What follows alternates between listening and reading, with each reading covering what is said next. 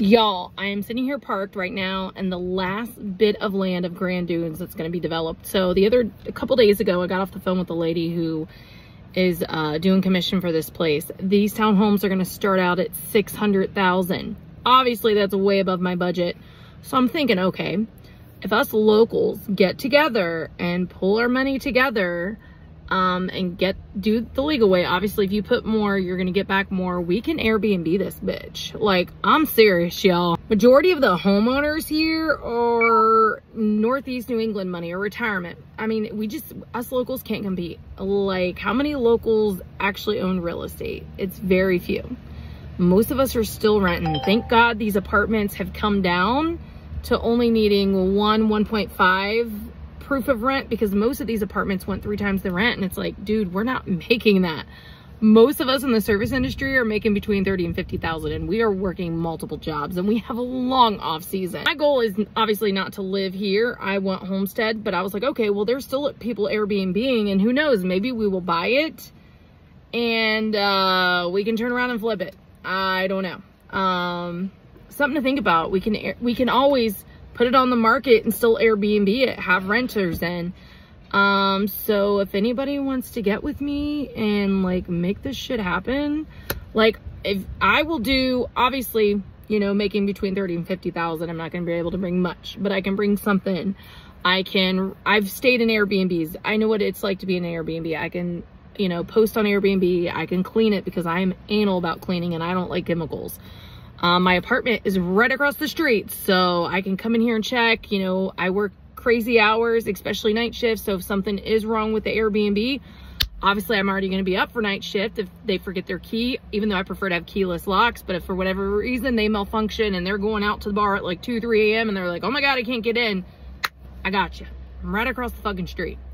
So, it's going to take a village. I like being Miss Independent. I don't like asking people for help, but I don't think this is not asking for help. This is, hey, let's put our money together. Let's be real estate investors. So do I have anybody who wants to do this with me? Because obviously I love the Grand Dunes area. I just can't afford to be in it. Well, I mean, I can. My apartment complex. I only need 1.5 times the rent versus 3. Yeah. And the Marriott Resort is right there. The Grand Dunes golfings are right there. So this is definitely going to be a popular spot because there is a, what do you call it, convention. There's a lot of conventions there at the Marriott, and especially groups. I know they have like dance stuff over here, golf stuff, casino stuff. So people, especially in big groups, they're going to want to Airbnb. So if y'all want to do it, like, let me know. I know what it's like from being an Airbnb stayer. I've never been an Airbnb host, but I know what I like. I like there to be a washer and dryer. I like multiple sheets, especially like if it's Shark Week and you're, you know, or, you know, Shark Week ladies, you feel me? Only a female will get that. Yeah, I think we could do some awesome stuff. Now, it is only going to get worse before it gets better. I eventually see the market crashing sometime, so I don't know. The thing is to buy low, sell high. So right now, it would suck if we bought high and then the market turned and, you know, so there's that too. So if you want to do it, I'm in. I don't really see myself being a real estate agent. I see myself being an assistant. I see myself being an Airbnb and host. Definitely see myself as a real estate investor. I'm like, how do these people do it? How do people afford to do this? So as I'm learning with Uber ASU online, like, I'm learning a lot. Like, I love learning about finance. Like, it's starting to click, and I'm like, how do people afford this? How are they writing off their vehicles? Like, I'm really learning. So I may not make a whole lot from Uber, but I make something, and I do eat a lot of $3, $4 trips. Now, I don't mind $3, $4 trips if they're nearby, but sometimes I got to travel 20 miles to them.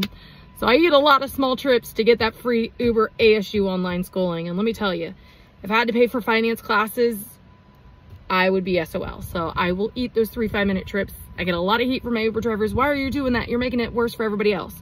Because college is expensive. Yeah, I don't purposely do them. Sometimes I just have to. All right, now I'm going to flip the camera around so you can see what it looks like. I'm guessing they're going to have the model home there or over there.